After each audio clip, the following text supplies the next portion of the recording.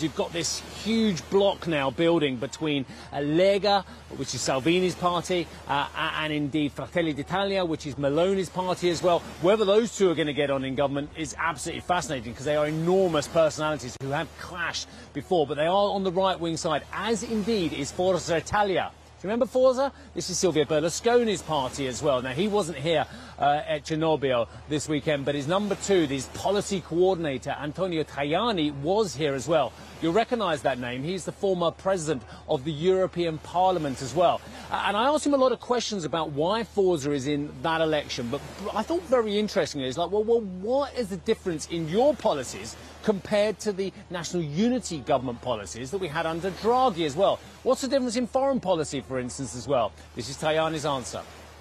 We will have the same foreign policy of the Draghi government because Forza Italia is in the Draghi government.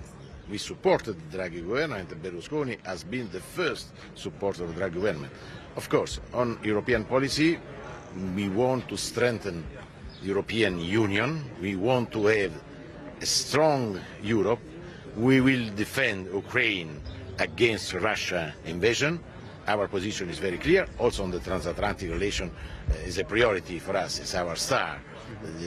Do you remember the very important speech of Silvio Berlusconi in the American Congress? A strong position in favor of good relations between Italy, Europe and the United States of America. For us it's a priority.